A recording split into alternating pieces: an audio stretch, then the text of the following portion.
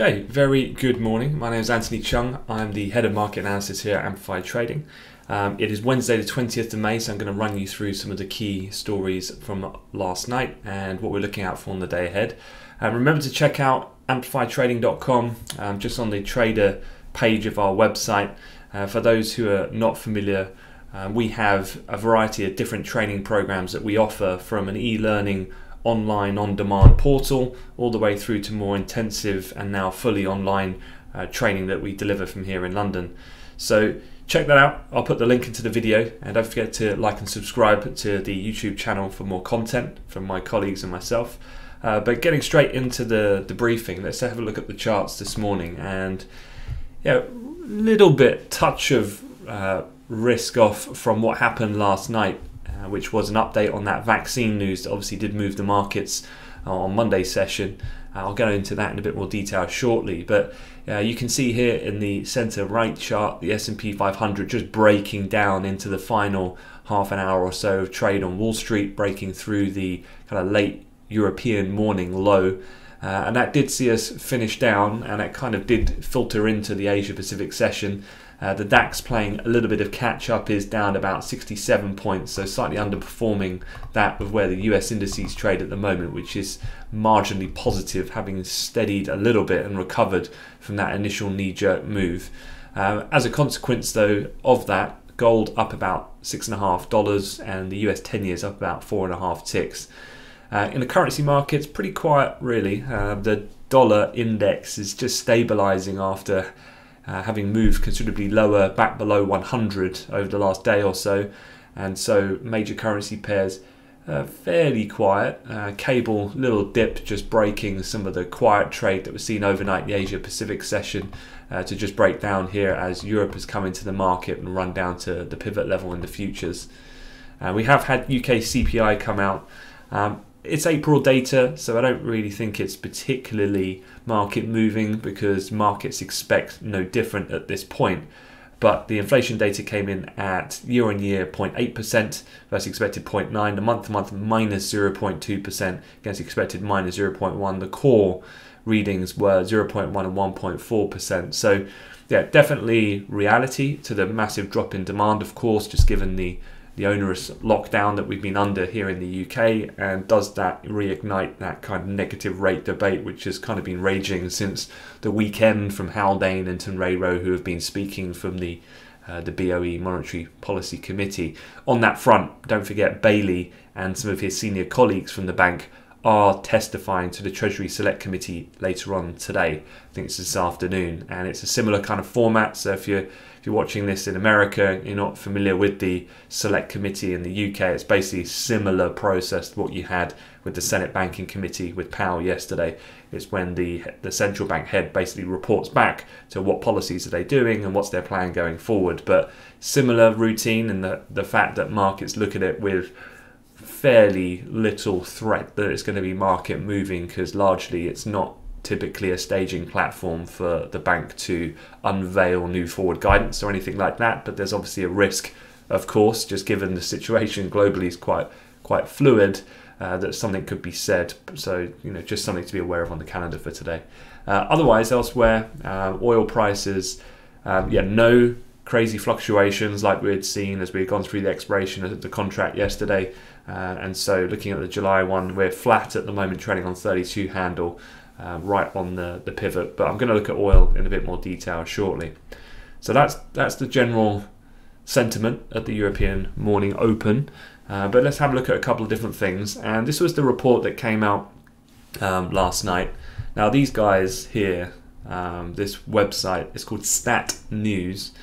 They have been the one that broke the Gilead story a few weeks back. They're the one that broke this latest story as well that did move the market. So definitely worth kind of bookmarking that website. Find their Twitter account. A good way to build out your Twitter kind of lists. And this should be something where you don't just keep adding people all the time. You've got to be adding people who are providing value on the specific topic that's really moving markets right there and then. And so in this case, Helen Brandswell, never heard of this lady, but this is the sort of thing where, okay, so she tweets. Who is she? She's the senior writer of infectious diseases at Stat News. just have a look. How frequently does she tweet? What does she tweet about? Is it always on point in terms of her qualified subject matter, here being the infectious diseases? And if so, how regularly does she tweet? Because you don't want to follow someone like Warren Buffett, who never tweets, even though he's very important, because it adds zero value. And if it does, and she breaks this quite frequently, not only about breaking news exclusive to what she's written, but also just insight, little snippets of 140, 240 characters where you can get an update just when you're looking on your Twitter feed. So in this case, let's say this will be someone I'll go back to and have a more thorough check, but I probably would follow. And then I'll look to update accordingly. And interestingly, if you're developing your Twitter feed, if she is quite senior, she's obviously verified by Twitter. Well, who does she follow? Because her relative follower to following ratio is excellent. She's got 175,000 followers and she only follows 1,800 people. The question then leads for me was, well, who are these 1,800 people? And I'm sure with at least just half an hour worth of investigation, I could dig out probably 5 to 10 quality COVID-19 watchers where potentially I could get a little bit of noise on the ground before it becomes public knowledge. And that's how you use Twitter. So, just while I was on the subject, I thought I'd just cover that quickly. The main thing here, though, the vaccine experts said that Moderna didn't produce data critical to assessing COVID-19 vaccine. The interesting takeaway point here, and I think this is backstopped by the fact that the market had a very similar reaction to that Gilead news that you remember came out a few weeks ago, when the market ramped on a headline, but then when you actually read the article, it was a little bit like, hang about, this really isn't quite as far along down the road yet to start jumping to conclusions that we've got this vaccine. And really good kind of one line that I read in this article was that when it comes to the scientific practitioners, if you like, they don't read the statements that these companies put out. They read the supplementary, kind of the appendix, the numbers. That's what matters. And actually, when you read the numbers, it's severely lacking when this first Moderna news came out. Now, don't get me wrong, we're here to observe financial markets, and financial markets do see this knee-jerk reaction. It's obviously one of the most critical things which the market is looking for and would have, if found, repercussions about the shape and speed of the economic recovery. So markets are super sensitive to this news, but my only word of advice here is that, really twofold. I think one, the market will start to get a little bit fatigued, and I think let's say that the velocity of the rallies and falls on the back of this type of vaccine news might start to dissipate over time, because markets will come acclimatized to the fact that, look, it's probably unlikely we're going to get some kind of breakthrough this early. And then secondly, using a bit of a broad brush, but look, science just doesn't work that fast.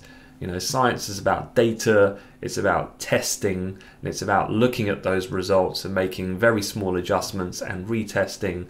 And this is a very arduous and long process. That's just the development of how drugs work. So the idea, I think, that people have, wherever that comes from, the assumption that, there's this guy tucked away in a room in a glass box writing like mathematical formulas on a window, I think, that's a little bit far-fetched. It doesn't really work like that in reality. And the reality is it's going to be a number of months, i.e.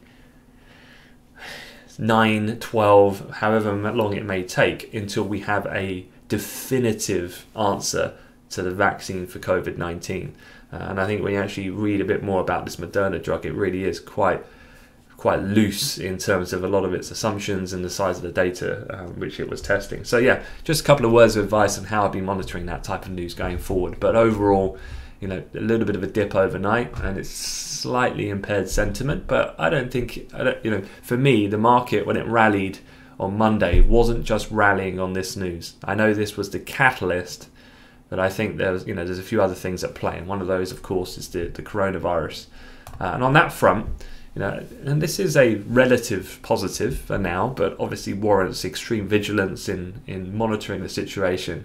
But Europe's coronavirus spread in check as lockdowns are loosened, and this is one of the things, obviously, that we've been watching incredibly closely, because any kind of signs of a second wave of a significant magnitude, given how depressed the economic situation already is and the vast amount of response that central banks and governments have already done. Obviously a large second wave would be disastrous if not controlled in the right manner. And so people are watching this very closely. But overall, and just having a quick run over a few different graphics out of Bloomberg, this is looking at Germany, and it's looking at the coronavirus Germany confirmed cases on the bar chart. We're going back to around the middle of April up to the current day. So the current status here is that, as you can see, some shopkeepers in Germany were allowed to start resuming business on the 20th of April. And when that happened, you had a slight pickup in the following few days before then the kind of continuation of the decrease in trend. That then got to the point where they could kind of take their next decision, which was schools were partially reactivated from May 4th.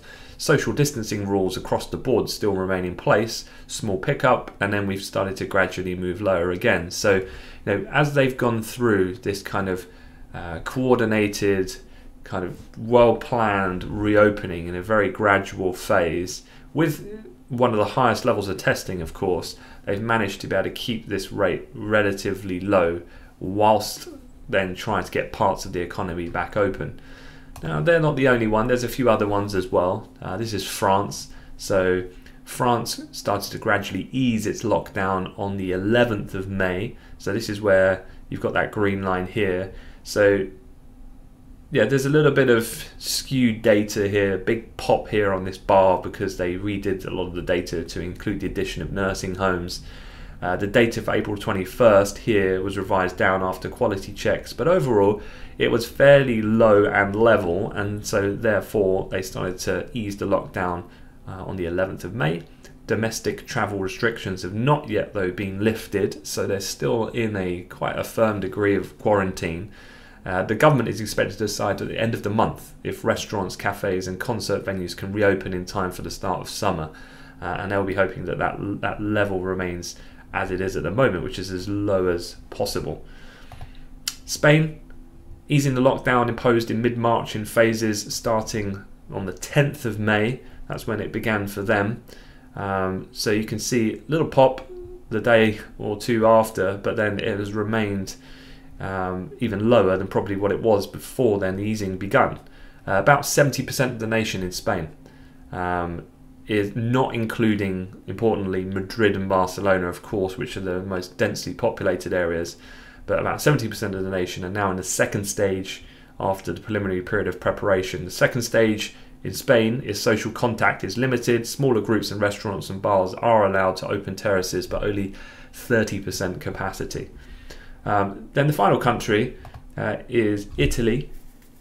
Obviously this was the somewhat epicenter of the outbreak when it first hit mainland Europe. They began emerging from the lockdown on the 4th of May, so here's when it started to kick in.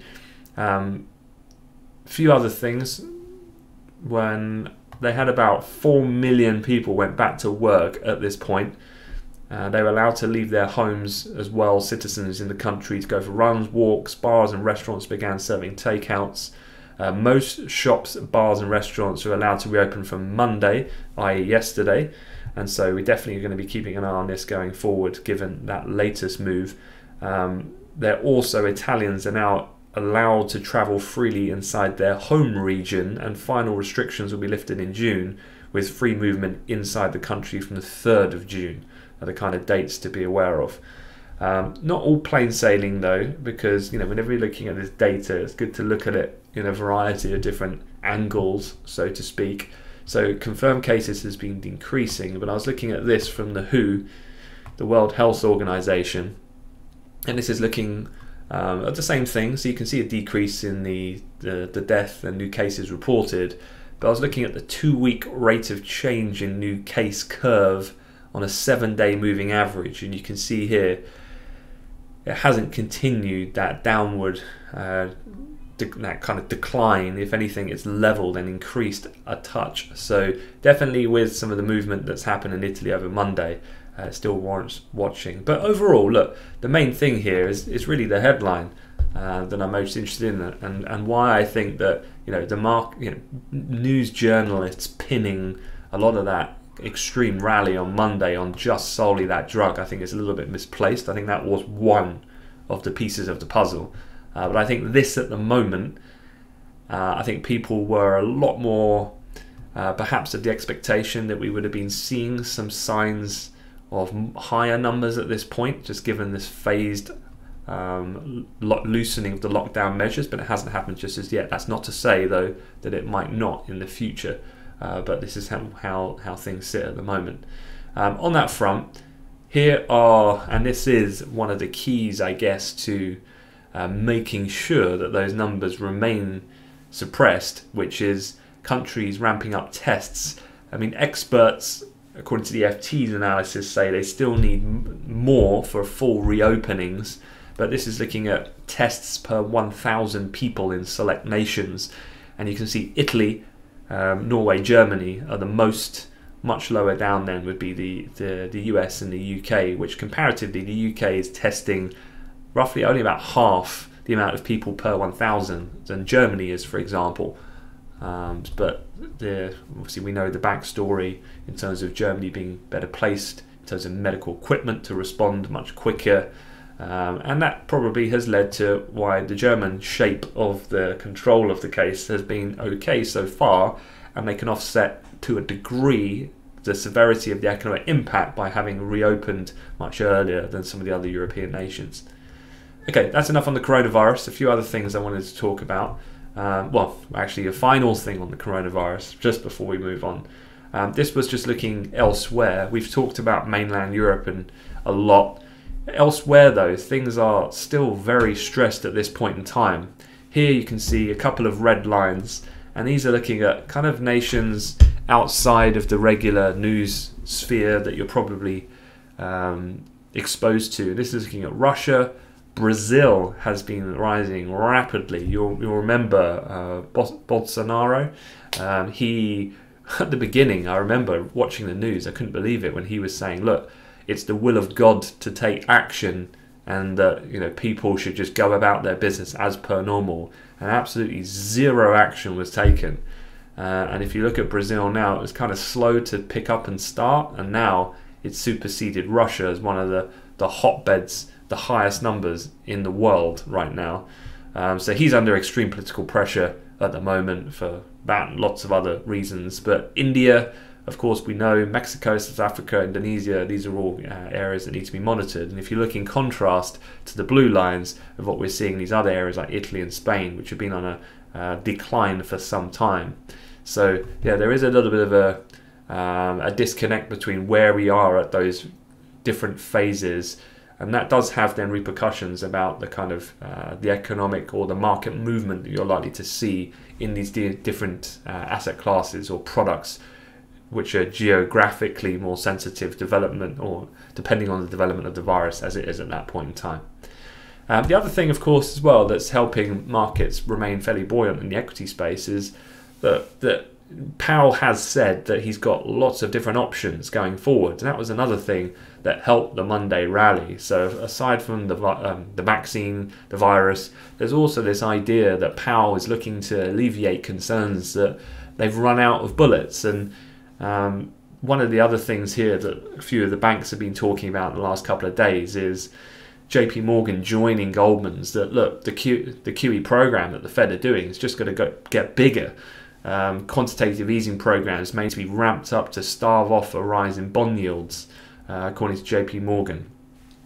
The level of expected increase in supply this year, about 2.1 trillion, is offsetting the 1.9 trillion demand for bonds to the tune of 200 billion, they concluded, implying upward pressure on yields. So in order to counteract that, more QE. And more QE generally, obviously there is other concerns later down the road, given the size of the rapidly growing balance sheet at the Fed. But the more QE they throw at it in the short term, the more probably positive response that you see in the equity market. So that that's the kind of the final point. Moving elsewhere, just wanted to have a quick chat about oil, and let's just have a look at oil actually from a technical point of view very briefly. This is looking a bit more at the more recent price action. It's a 30-minute candlestick chart.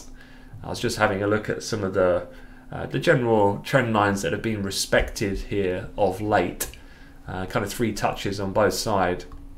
So these will be key areas I'll be keeping an eye on going forward over the next session or two. Here then on the overnight, we had a little bit of a run up and a failed pushed through there just as Europe came in this morning. We pushed all the way back down to pivot where we are at the moment.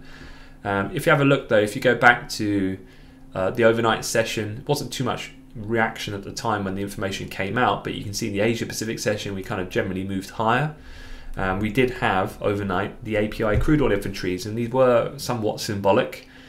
And after 15 straight weeks of builds in the crude headline, we had a drawdown of 4.8 million. Expectations were for a build of 2.4 million, so it was a kind of bullish surprise on that metric. It was the biggest drawdown we've had since basically late December of last year.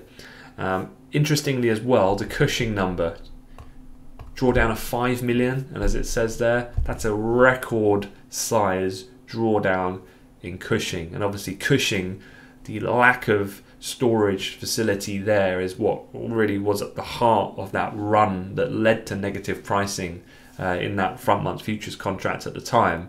And so the alleviation, if you like, of taking oil out as that kind of demand and supply equilibrium starts to fall into place again, just given how rapidly production rates are falling both naturally and forcefully through those OPEC plus cuts, things are starting to rebalance out a little bit in the crude market. An interesting chart I was looking at here as well was, I was just having a look at the story of oil, and it really is quite amazing the journey we've been on. I've kind of put a horizontal line here of what is actually zero price, because obviously there was that brief episode that we had on the 20th of April when we went negative $40. Looking at a daily continuation chart here, but yeah, the kind of main parts of the story, it's quite nice to see just where we are at the moment. And we had that OPEC plus, you remember there was that meeting that we had on the in March of this year, and that was when they were talking about, right, let's get a deal done. The Saudis were pushing on the Russians, but the Russians didn't want to take part. We then had that massive weekend gap down where Saudi said, right, in retaliation, we're gonna ramp up supply and we're going to discount prices to new customers aggressively. And that saw the price then of oil just tank after that from around kind of 35 all the way down to 15 type level. Then Trump started intonating towards potentially getting a deal done. Then we had the OPEC meeting. Expectations were super sky high. They delivered a cut, but perhaps a little disappointing. Remember, actually finished lower on that day. And then the negative price situation with the Cushing storage issue came in, and we had that blip. But look where we are now. We've come all the way back up. We're basically back to where that price gapped lower. There was a few people I saw that were looking at that trend line, because at the time it looked like it was going to hold. Perhaps slightly interesting, we've managed to get above there actually on the close last night, and we've I'll say last night, I should say on Monday, we've managed to stay above it yesterday, and we're still trading above it at the moment. So whether or not that's used as a bit of a launch pad then for continuation, if all things remain equal, and then we continue to push up, looking for that kind of gap fill then here towards those levels, which would be basically $40 a barrel again. So how quickly things can change in a short period of time. But for the moment, in the near term, the intraday, obviously given the APIs last night, we'll have the DOEs later. Definitely warrants watching quite closely to see if we can see a bit of a breakout of this more kind of zoomed in price action, which is more relevant for the intraday markets and which we're looking at for the time being. On the oil front, I did also want to just throw in the mix. There was an exclusive from Reuters overnight, and it's really interesting how human behavior works, and understanding that is really quite key for being quite agile and being an effective macro trader in the intraday environment. What I mean by that is your ability to be able to pick up the nuances of when the subject matter and the kind of more definitive driving theme from a macro perspective has shifted. If you think about the beginning of the year, everything was focused on tensions brewing in the Persian Gulf between Saudi and Iran, and that quickly got brushed aside as soon as the pandemic hit. And of course, that has such far-reaching consequence for everything. That, quite rightly, was the driving force. But the point being here is that tensions in the Gulf have not disappeared; they're still there, and so.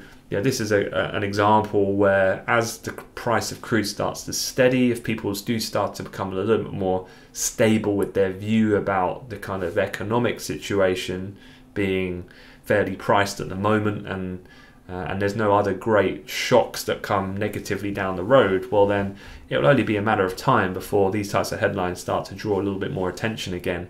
But in an alert that appeared aimed squarely at Iran, the US Navy issued a warning yesterday to mariners in the Gulf to stay 100 meters away from US warships or be risk interpreted as a threat and subject to lawful defensive measures. So, that kind of quite confrontational rhetoric is still very much happening there. And it doesn't take a lot, as we know, to see a supply shock type headline and the price can break out very quickly. So, just be aware of this type of thing. I mean, it's not moving markets right now, but the point I'm trying to make is this issue in the Gulf has not gone away, and just be mindful of keeping an ear out on the squawk with those guys watching the tape for us. Calendar-wise, what have we got? We've already had the UK data on the inflation front, so just run you through what else there is still to come. You've got the Eurozone CPI, but these are final readings, so won't be looking for any market move on the back of that. We get into the US session. No major 130s coming out of the States, just Canadian data. Eurozone consumer confidence, the flash reading for May, obviously going to be heavily negative. However, I'm not sure how market moving that's going to be. Typically that data set rarely is, and consumer confidence being very depressed at the moment, I don't think comes as any surprise at all. So I don't think I'll be really looking at that for too much action. The EIA weekly crude stocks, obviously look out for at regular time, 3:30 in London, 9:30 Chicago. You've got the FOMC minutes. Very little we've spoken about that, and I think probably likely to be a non-event, and hence the reason why I've given it very little airplay. If you think about it, if we fast forward to the here and now, federal funds rates have moved way more to a point of where this whole topic of negative rates has emerged. And that is a relatively more recent development. So looking back to the minutes from April really is probably quite redundant now. So not expecting a great deal from the FOMC minutes. Again, hints towards what would be future policy actions and what would be the signals then would lead them to increase the discussions or debate on taking those actions are the key things generally we're looking out for from the Fed. I don't think you're going to get too much from tonight, just given how dated it's now become. Speaker-wise, I already mentioned Bank of England Governor Bailey is speaking to the select committee from the Treasury today. That's going to commence at 2:30 London time. Then you've got quite a bit of supply coming out from France, Germany, and the UK today, as well as the 20 billion 20-year bond auction coming out of the States. Loads more bond auctions to come, I'm sure, just given the depths of the fiscal response that we're seeing from governments around the world. Yeah, and that's it. So any questions, feel free to leave a comment on the video. I'll reply throughout the day. Otherwise, I wish you a profitable day in the market, and I'll see you tomorrow. Thanks very much.